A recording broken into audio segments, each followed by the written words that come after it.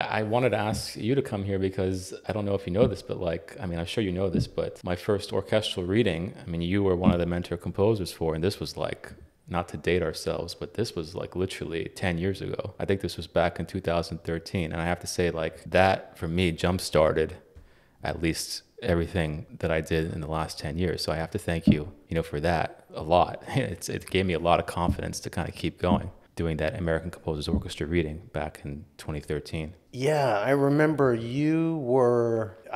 at that time that you were really, really influenced by film music. First of all, I remember that you were very young. You Yeah. were one of the kind of younger people that we've had over the years, and you must have been like 21 or something.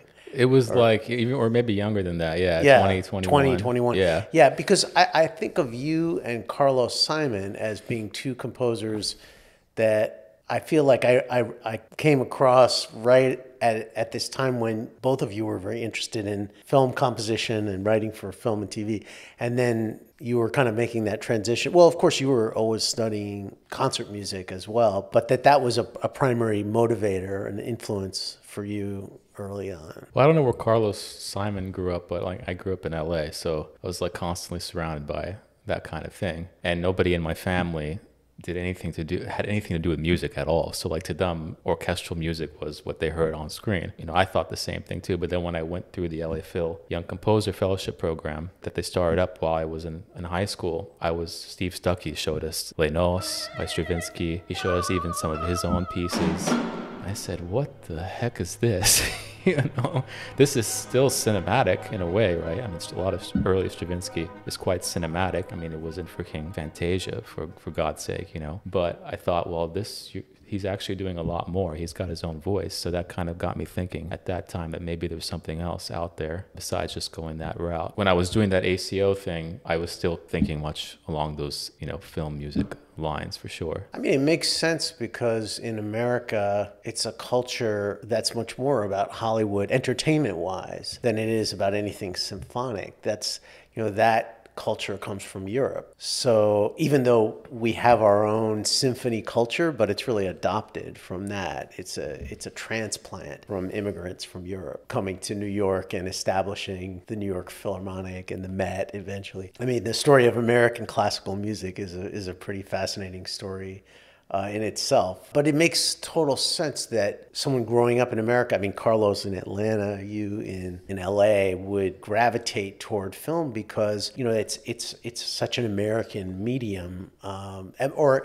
of course, it's not originally an American medium, but America really made it its own kind of medium, and Hollywood became such a strong kind of influence and artistic imperative in itself that, that's when Americans think about mass culture, we think about movies and TV. And so that's how a lot of us get our culture, our first exposure to culture. So it makes sense that's a lot of people's primary place that they may have heard orchestras or chamber music, because Hollywood was also always open to innovation too. So I think it makes a lot of sense. Yeah, I mean, it's funny with Carlos, actually, too, now that you mentioned that he's from Atlanta, because, I mean, now Atlanta is a huge hub for film. Also, I don't know if it was when he was growing up, but now it's a huge hub, Atlanta, with the Tyler Perry studios and that kind of thing going on. A lot of people are moving over there to do film work, but I'm not sure if he's still doing film work now. I know that he does a lot of orchestral concert music stuff now. I don't know how much of that he's doing. I think nowadays people are coming in. I know people that do both, like they're working in both mediums like all the time,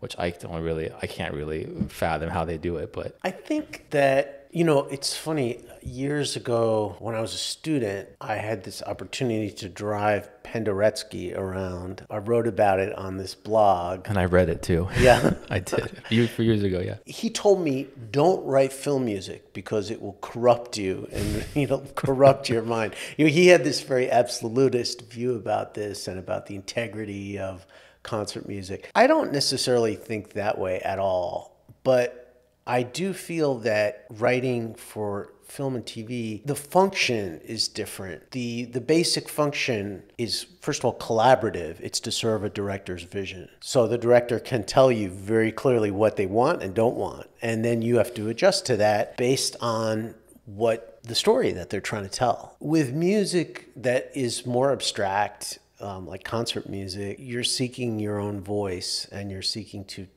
put something out there that is more singular and has a particular point of view. And I think that what's tough about reconciling those two things, writing for a narrative form like film and a collaborative narrative form, is that tension that exists between trying to create something in your own voice and trying to create something that serves the vision of somebody else. And it's hard to reconcile that. It's hard to kind of come up with music that has an original sound, but that's being created in this kind of very collaborative way. I don't think the film composers by and large today are thinking or have much ego in the work themselves. And I think that's something that we as concert composers struggle with. At least I do. I mean, I always say this, I think I mean, it might sound weird to you, but I think composing concert music in some ways is a semi-narcissistic endeavor, because we're expecting to write this music that no one's ever heard, and we're also expecting them to sit there on their butts and listen to it. And if the piece is like more than like 2 minutes long, good luck keeping their attention. And because most people, they're nowadays are just scrolling. You're lucky to get their attention for 3 seconds. So I think that we as composers, it's just my opinion, it's almost like a higher responsibility in a way to make sure that what we're doing is interesting for somebody else to consume. And it kind of goes back to the idea, I don't know if Penderecki has this idea, but like this idea that, okay, I only write the music that I care to write, right?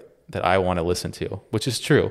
But I think there has to be some other consideration. And I think that's the tension that we deal with. Right? Because I don't think it's completely tensionless in what we're doing versus what a film composer is doing. Yeah, absolutely. And I'm not sure one could call it ego. I would just say that what we do is a lot about self-expression. If we're trying to think about what an artist is trying to convey through their work, then there's a directness in that self-expression that has to be clear. Yes, it needs to explore and penetrate one's own consciousness, but then it also needs to somehow be clear to whoever's perceiving it. So when we talk about and that's tough in today's environment. You were talking about people's attention spans being 3 seconds. Let's say if we also want to talk about the fact that people are very visually oriented, that's a whole other layer of consciousness that music is telling you to ignore,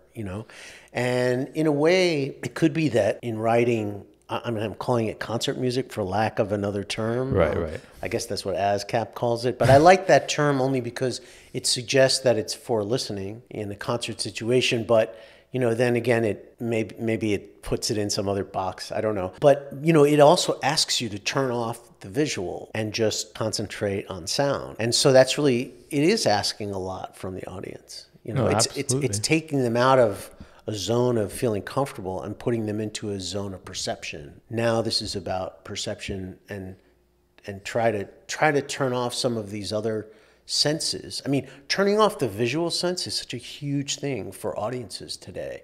To turn that off, to say we're going to go into a sound world, is something that people just aren't used to. Because, I'm of the generation that, okay, so I'm very Generation X in the sense that MTV came about when I was a kid. So we used to I'd go over to my friend's house who had MTV at cable. So we didn't have cable. So I went to my friend's house. They'd be watching MTV, and we'd all sit around and see this like music videos.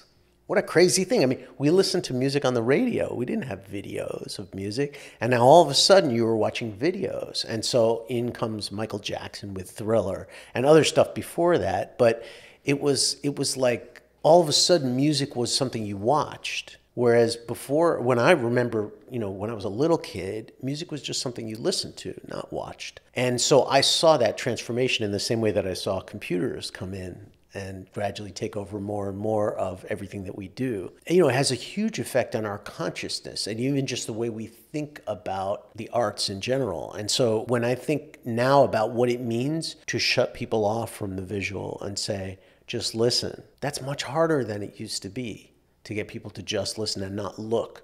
We're much, much more visually attuned than we even were when I was a kid. So I'm seeing the world change. It means I'm getting old. But when you see these changes start to happen, you say, wow, it really wasn't like that. Sometimes it takes a minute to even remember that it wasn't like that at that time, because things have changed so much that it's hard to remember that. It's hard to go back to that place. It's funny because you talk about self-expression, you talk about the visual versus the audio. But when I heard this piece that you wrote for the Jack Quartet called Hustle, it's a word that I think visually, usually. It's a word I can see, especially in Manhattan and in New York, people hustling. It's a visual thing. But you somehow were able to capture it in a completely, oral way. So let's hear a couple minutes of this movement called Hustle.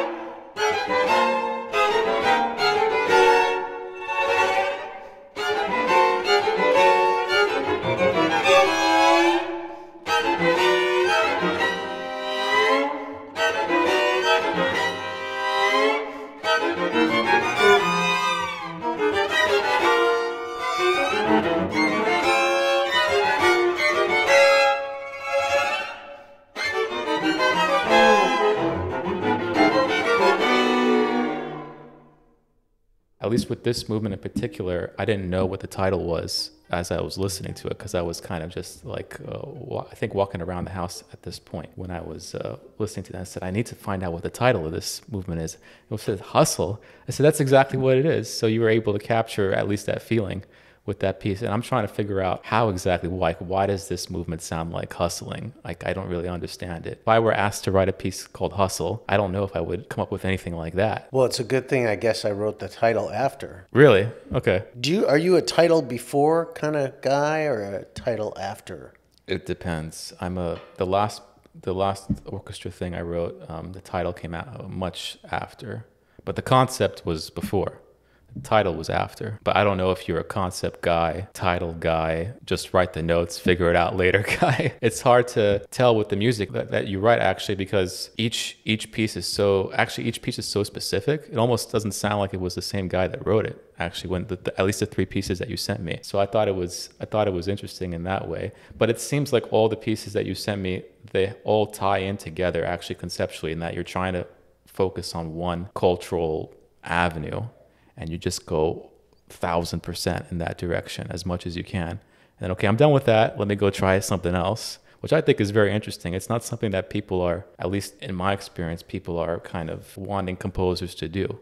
This idea of explore other cultures that are not necessarily your own, but you're doing it in such a tasteful way, I think. And this piece here that you had for the Jack Quartet is no different. I think, composers work in different ways. And for me, I've often wanted to put myself in situations that I wasn't particularly that comfortable, because it would help me learn something, usually. So traveling and learning different styles of music in the place where they originated or where they were flourishing, for me is a way to get music in its context. I mean, context has always been really important for me. It was, when I was, say, in West Africa, in Ghana studying the xylophone, it was important to me that the chickens were there, you know, that people were around, were also reacting to the music. You could see people dancing. You heard stories from the people who were teaching you the music. And the difficulty of arriving, it wasn't served up in a way that was already refined for the purpose of me digesting it. It was being transmitted by a person who themselves had already come over to the States, spent time here, and so could transmit it to me in a way that was very smooth. So those points of tension were places that I had to work out myself. And they were sometimes very uncomfortable and sometimes very alienating, but they were always full of life, because getting past those points, even if they were points that could be navigated in some other way very easily. Say, it's like we were discussing before this, you know, AI, which allows all kinds of things to happen very smoothly without tension. But it's those points of tension that make learning so gratifying, because you actually have to climb a mountain to get over them. And then when you've done that, you've learned so much more than you would have if you could have just driven right through the tunnel, you know, that went through the mountain. But getting over the mountain is itself a kind of artistic victory, I guess, if you're an artist and you're trying to learn, because ultimately we're trying to learn something about ourselves. And when you talked about ego, one can call it ego, one can call it self-expression, but you want it to be the most direct that it can be. And I think we have to challenge ourselves to get there in whatever way. For me, that challenge was really that if I loved a type of music and wanted to get more into it, I wanted to try to find some of it in distilled form. And that often involved going to places and sometimes arduous journeys to get there. But once I was there, I had all these tensions, the conflict of communication and of trying to draw out what all those narratives that I was being introduced to would mean to me, an American. And when you go to a place like Ghana, for example, I know you also went to Bulgaria too, right? Yeah, to Bulgaria. Study like Bulgarian rhythmic stuff going on, right? Through the clarinet, is that right? Is Yeah. it always through the? So by the way, for people listening, like you also are, you know, a very proficient at to say the very least, clarinet player. So everything that I'm assuming everything that you're listening to kind of goes through the lens of that instrument as well. Am I right in saying that, or is that kind of too general? You know, I've played clarinet since I was about 7, so I certainly regard it as an important part of my life. When I realized I wanted to compose, then I kept doing the clarinet, but I took it a little less seriously, you know, a pedagogical kind of thing. And I was really concentrating on getting my compositional understanding as having that as primary. But also, I was playing jazz piano, I mean, in high school at the same time, and I was playing in a lot of groups, and I was playing rock bands and stuff like that. I certainly have an orientation that is melodic toward the clarinet, and it's definitely my best instrument by far. So it's one where I feel like I can get deeper into something by playing it. And so certainly the Bulgarian music was just really because I was drawn to Bulgarian music in general. I love the rhythms and the sound of it and the harmonies. But yeah, since I had that ability, I thought it would be a great way just to go there and say to some great player, you know, here I am, I want to learn. And so that's what I did. But I suppose I also have an orientation that's partly pianistic and also partly comes out of playing a lot of jazz too. So I often think in terms of chord structures as well. Yeah, I mean, in terms of jazz too, I mean, you worked with the jazz band over at Lincoln Center kind of recently, the last few years. So I want to play a couple minutes from this excerpt, this really great piece called the Migration Series.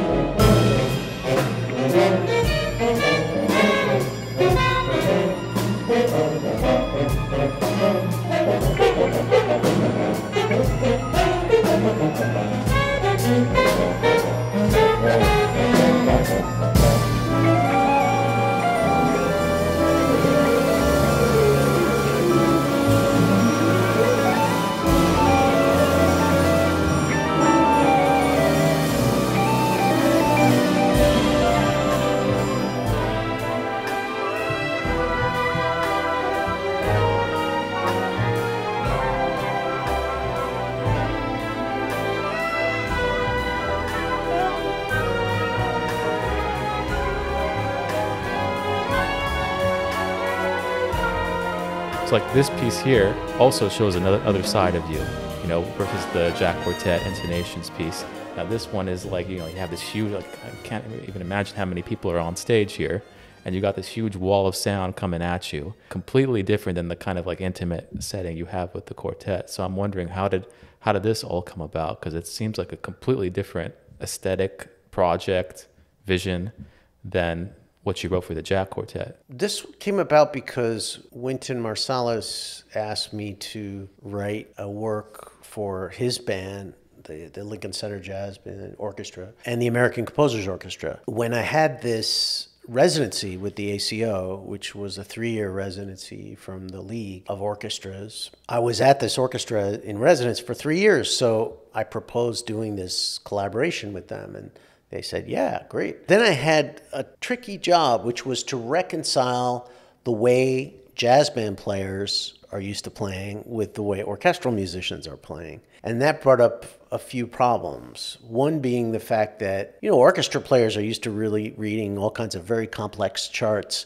with, you know, very specific notations, contemporary music kinds of traditions, and, you know, people who play in jazz bands, not as much. And so, you know, they're used to reading down charts, yeah, but not quite with the same level of specificity. At the same time, jazz players can swing, and they understand all the different types of swing. Orchestra musicians, not so much. I mean, maybe a few of the brass players and possibly a percussionist or two. But once you get outside of that, it's much less nuanced. Also, another thing is that, well, of course, the jazz players could improvise, and that's one of their strong suits, and orchestral players aren't very comfortable improvising, or not unless it's a very structured kind of way. And then, of course, I think the biggest thing to reconcile was the fact that in the jazz band, in order to orient themselves in time and space and rhythm, they listen for the rhythm section, which is behind them. So they use the ears,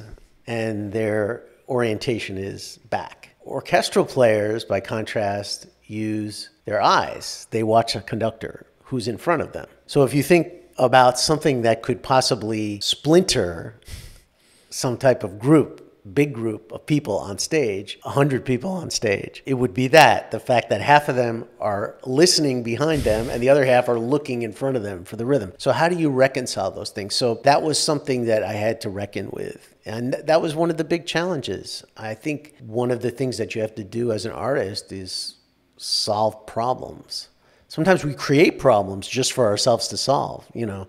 It sounds like you created the problem, because you were the one that wanted to work with the jazz band. Well, that's it. I mean, we do create problems. I mean, we create, maybe that's the anxiety of it all, is that we create problems that we have to solve as artists. And out of that, hopefully, something deeper comes, which is some kind of reconciliation, some kind of solution. The audience doesn't necessarily need to know what that work is, as long as it's successful at the end. As long as you've solved the problem, they hear the result of that, which is hopefully something maybe that was never there before. I mean, the timing issue you're talking about, is that something that you knew going into it, or something that was discussed, or was that something that you're listening to the rehearsals and you're like, shit, the timing is off? Is there something I need to do to fix it? I wonder which one was it, or was it some combination maybe of both?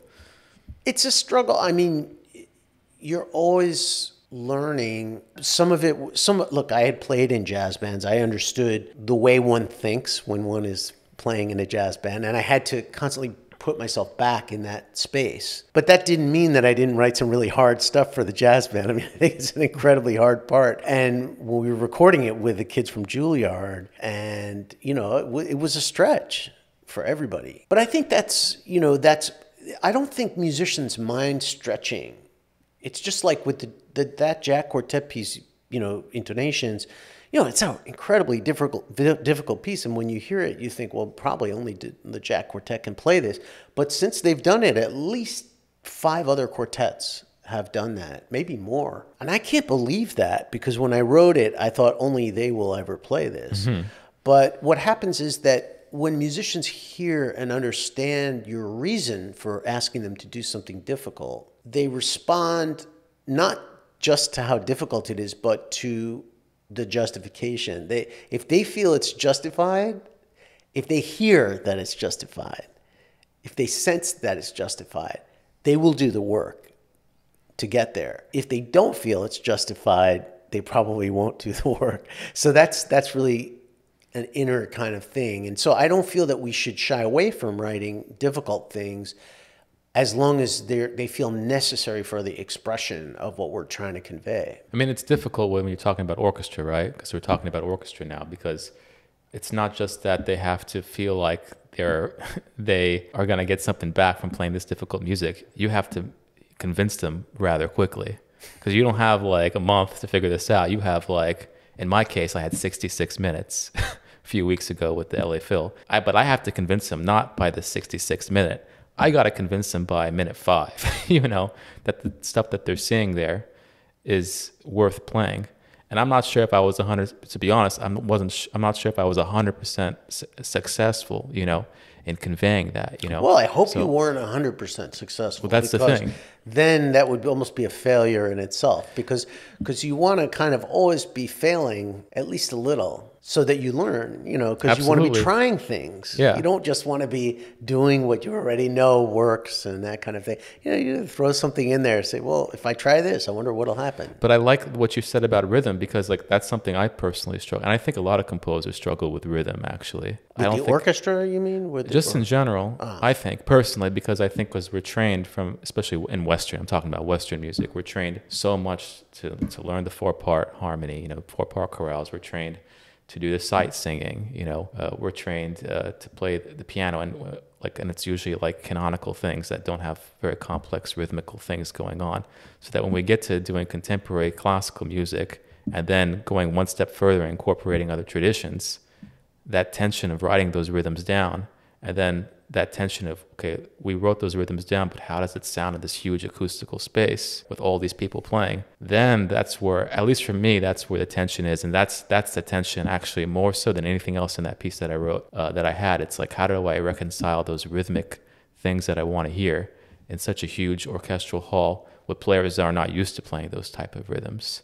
So I think what you did with the jazz band, because you had a lot of these rhythms in the jazz band, the string players especially, not to call out the string players, but I mean, they're the ones that kind of have to figure out how to lock in to those rhythms that you're writing. And I don't know if that's the experience that you had. I'm just kind of hypothesizing that's what the experience that you might have had when you were listening in on those rehearsals. I mean, the Western tradition is weak in rhythm. It's the area where we're weak. Like, I think we just have to admit it and put it out there and say, rhythm in the Western classical tradition is not our strong suit. Every musical tradition, every cultural tradition of art in general, has its strong and weaker points. And I would say, and that's what makes it so rich to study other traditions, because then you come in contact with, so you say, hey, this is powerful. You won't find every aspect of every tradition powerful.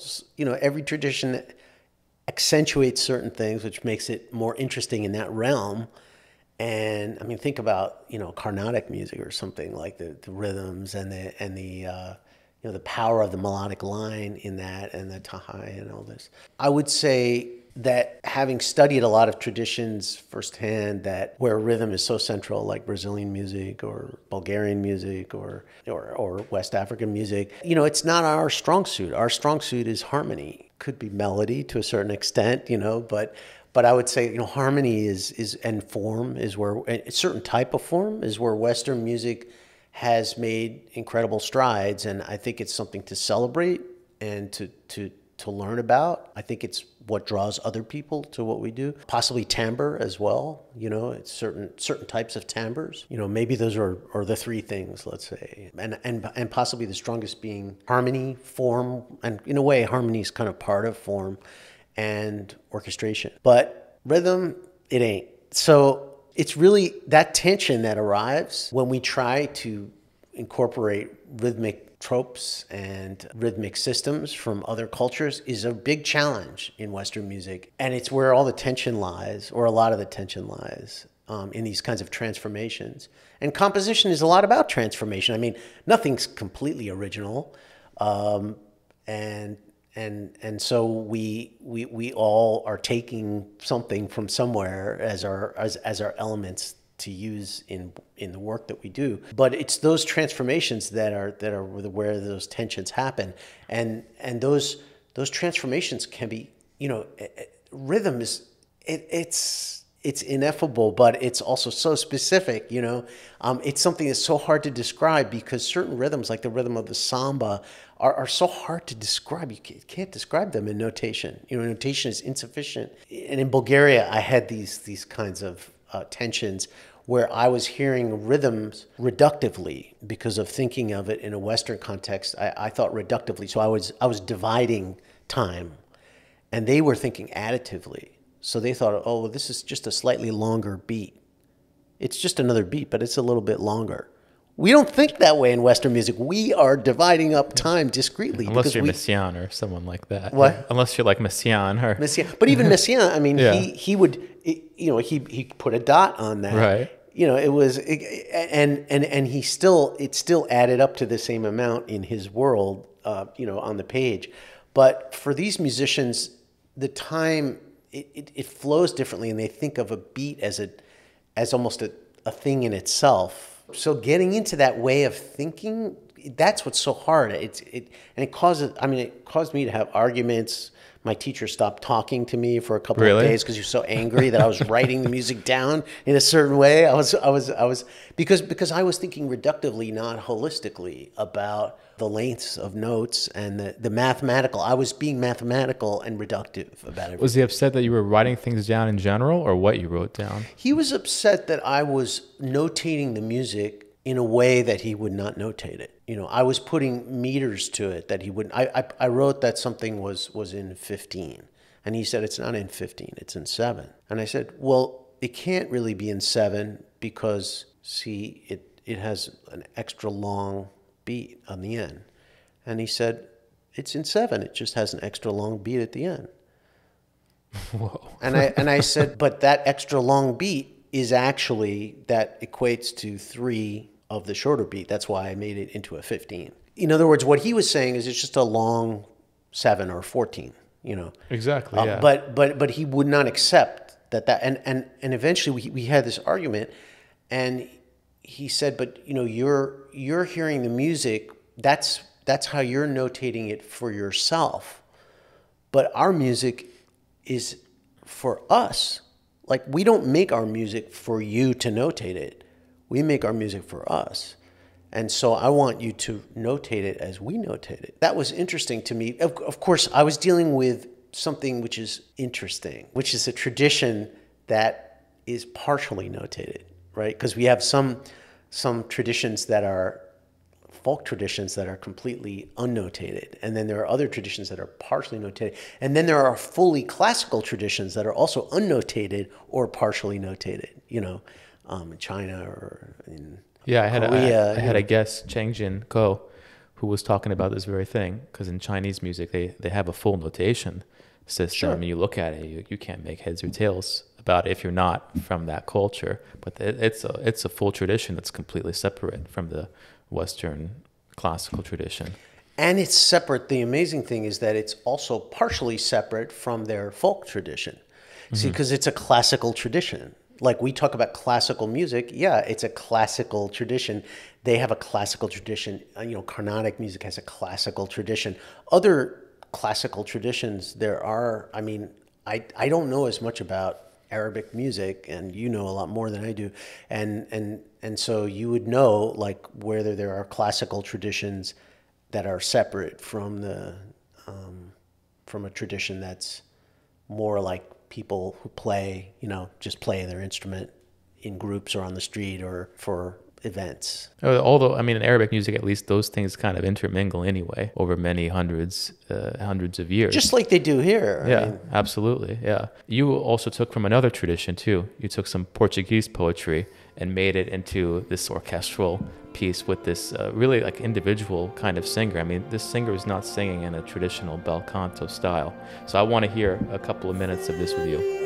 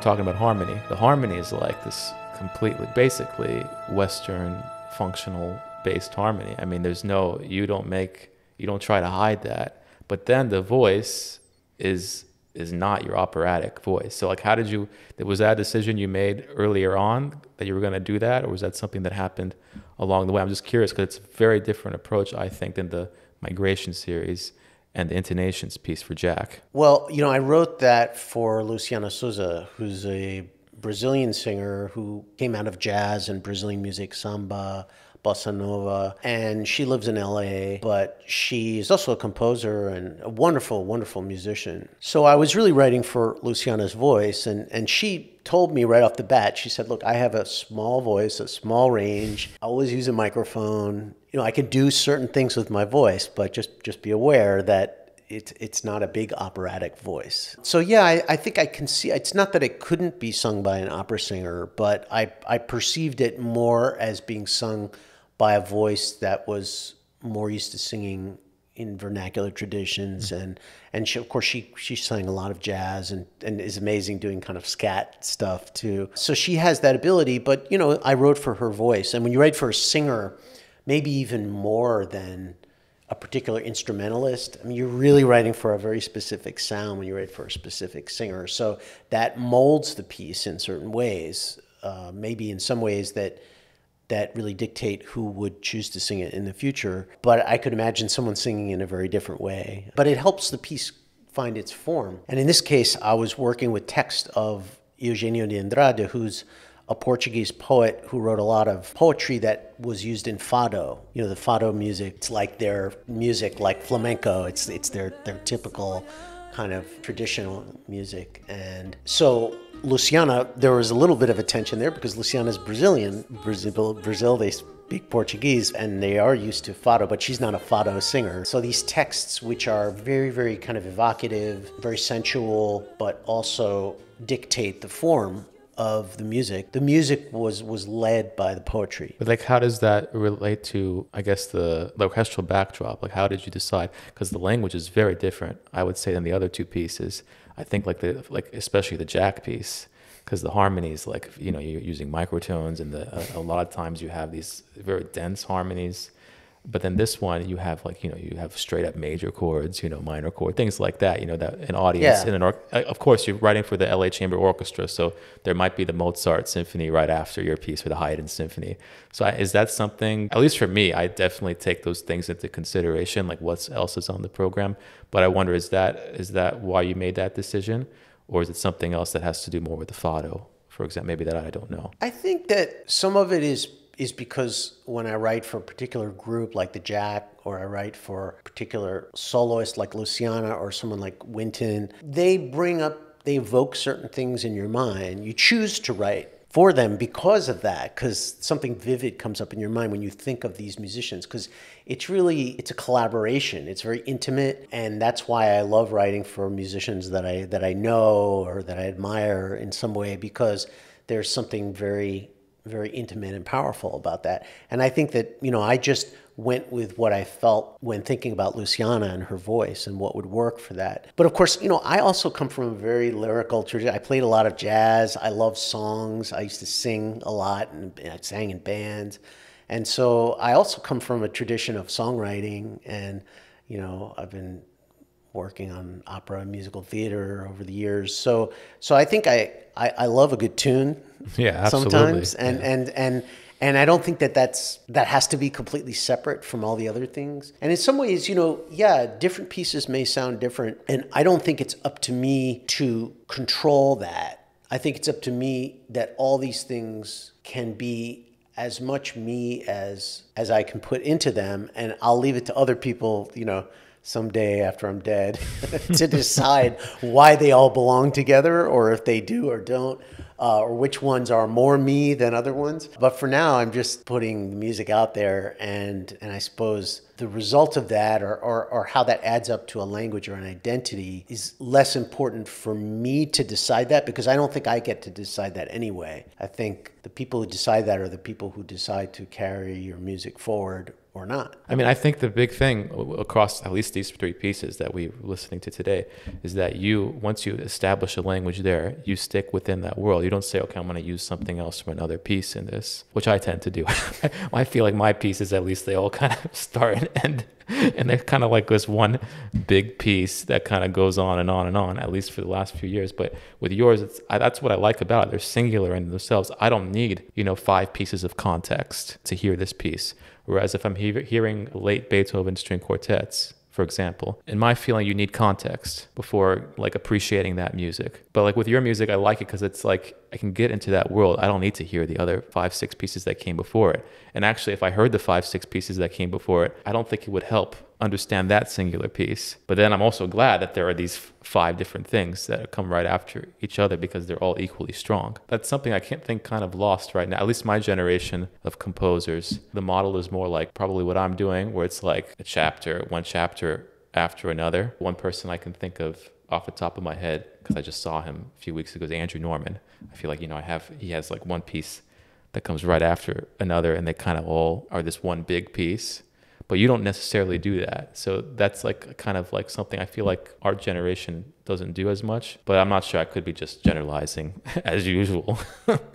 Yeah, I don't know. Maybe Andrew sits in between my generation and your generation somewhere. He might be. I think he's kind of like, yeah, I think so too. And probably right in the middle. Probably right? like Chris Cerrone too is probably in that same boat. Probably, right? Because Chris is another person around the same age that does that too. One piece ends and the next piece kind of starts in a way. A composer that I always admired when I was coming up was Gheorghe Ligeti, because I always felt that each piece had a reason for existing in itself. Like he was trying to solve some problem in each piece. And I always found that to be a very inspiring way to get excited about a piece. It felt like it motivated me to write each piece, to have this kind of problem that I was solving, to have some kind of tension that I was resolving or exploring. You never know if you're resolving it until it's done, and even then maybe you didn't resolve it, but at least if you can explore it and go deeper into it. That was certainly my motivation. It's impossible to know how your work is perceived or who gets excited about it even, because sometimes there are people who you feel you have something in common with language wise. Maybe for me it would be somebody, I was very influenced by Thelonious Monk, say harmonically. So if it was somebody who had that same kind of harmonic inclination, I might think this person will dig what I do, but not necessarily. Those surface details aren't really what makes people get excited about what you do. It's something internal. And so that means you can't really predict who's going to find what you do compelling. They may have a completely different language than you. And so I think it's up to those people to figure out whether it has the kind of depth that makes it important to be heard. In the end, it's up to performers to decide, what they want to carry forward. And you may be right that there may be some generational reasons for those shifts. There's a lot of tendency to want to talk about identity, one's own identity, and to explore that. And maybe that plays into the tendency now to really kind of have a unified sphere of exploration. Yeah, I don't know if it has anything to do with, if I'm even going further, the idea of capitalism or individualism, because this whole thing about marketing, branding, that kind of thing. You can't say, in my opinion, you can't say that word identity without saying the other words, especially in this country, because that's how, if you look outside of music, everything else is kind of positioned that way. I have a cousin that has I'll give you an example in a capitalistic way. I have a cousin that has a social media company, but they started out doing all sorts of stuff, alcohol, hookah, food. They even did like a political campaign. They did all sorts of stuff. But at some point they had to have an identity, right? So now all they do is food, right? And nothing else, right? They do coffee, they do chips, they do all sorts of stuff, but just that. They won't do anything else, even though they can do the other things, right? So in a way, not to position myself that way, but I feel like at least a discussion has to be had in some way that, yes, maybe I could do the other things, but I choose to do this one thing because I'm just very interested in it, or maybe just because the opportunities are coming because of it. And I have to reconcile, am I doing it for the right reasons? You know, am I actually interested in it, or am I just doing it for the opportunity, right? So that's something that we as artists, because we're working outside the capitalist mindset, right? But we are also in the capitalist system, especially here in America. So it's just something that we have to think about. I think you cannot ignore it, right? Maybe I just opened a big can of worms at the end of the show. Hey, you know, I think it's, you know, it's very much a part of our lives. We have to somehow pay the rent every month. It's difficult. And we also, you know, we have to live in the real world. So, and that's a tension in itself as an artist. Well, great. Let's leave it at that then. The whole show is about tension. Exactly. No, I appreciate that. Thanks for coming on.